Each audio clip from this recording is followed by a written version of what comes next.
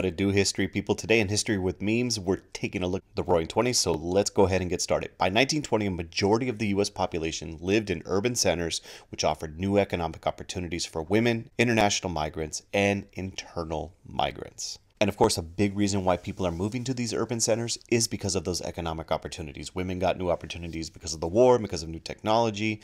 You had people coming in from different countries, and you have these migrations happening internally in the United States. Now, with this, there's going to be clashes over the goals and values of the different regions, urban versus rural. That's going to be a big theme in the 1920s. New technologies and manufacturing techniques helped focus the U.S. economy on the production of consumer goods, contributing to improved standards of living, greater personal mobility, and better communications systems. So symbolizing the 1920s is all this new technology. Needless to say, there's a learning curve with this new technology. It creates opportunities, but it also creates challenges as life is changing so rapidly. Another important idea of the 20s is this idea of consumer goods. People are buying things not because they need them, but because they want them. And in the 20s, you have all sorts of new stuff that's available, like the radio, the washing machine, the Model T, stuff that is becoming affordable for the average American. Now, this does improve the standard of living for many Americans in the 1920s. Personal mobility is greater in the decade. Now, if you couldn't afford all these new consumer goods, there was a new way of purchasing things on credit, buying these consumer goods with the installment plan. And better communication systems is everything from the telephone kind of becoming much more widespread and common and affordable for many Americans, especially in urban areas, but also the rise of the radio and other forms of technology. Speaking of this technology, new forms of mass media, such as radio and cinema, contributed to the spread of national culture, as well as greater awareness of regional cultures. So you have this kind of spread of the radio and the movies kind of uniting the country together into these shared experiences. You know, everyone is able to listen to the same news, the same forms of entertainment, the same commercials. And not only are people enjoying the same entertainment and news, they're also kind of starting to speak the same, this rise of a national culture. And you could see this in the slang of the 1920s, calling someone who's boring a flat tire, or someone who's real swell the bee's knees, or things like moonshine or bootlegging. All of these words are spread with these new forms of mass media. Migration gave rise to new forms of art and literature that express ethnic and regional identities, such as the Harlem Renaissance. You know, Harlem Renaissance is so much more than jazz music, but jazz is a central part of this. It's also poetry and literature and things like this. And so you get this rise of these different forms of artistic expression. Now, my favorite part of the 1920s is this. In the 1920s, cultural and political controversies emerged as Americans debated gender roles, modernism, science, religion, and issues related to race and immigration. So you got this Roaring Twenties, but underneath that, you have these kind of tensions and conflicts that are developing.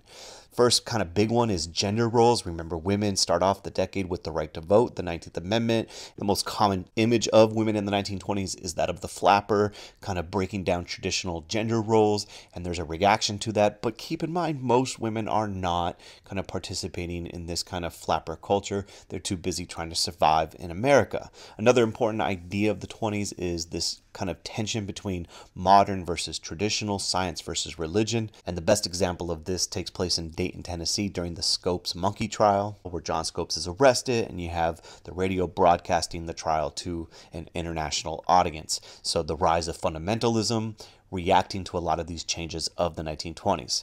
And of course, you have the issues of race and immigration. And ironically enough, the 1920s also sees a resurgence of the KKK, kind of broadening their messaging to include also speaking out against immigration, Catholics, and a whole bunch of other groups that are not white, Anglo-Saxon, Protestant. And of course, you can't talk about the 1920s without talking about all the debates that center around prohibition and the 18th Amendment.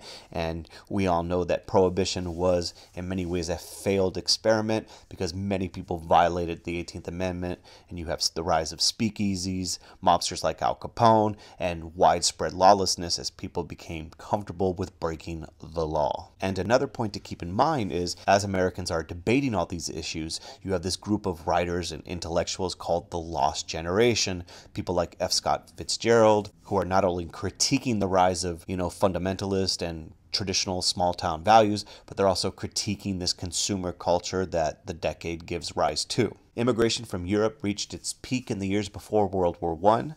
During and after World War I, nativist campaigns against some ethnic groups led to the passage of quotas that restricted immigration, particularly from Southern and Eastern Europe, and increased barriers to Asian immigration. So you have this rise of nativism specifically directed at those Southern and Eastern European immigrants. So we had this massive immigration taking place during the Second Industrial Revolution, but you see the rise of nativist campaigns trying to restrict those immigrants who are from Southern Eastern Europe, places like Poland and Russia and Greece and so on.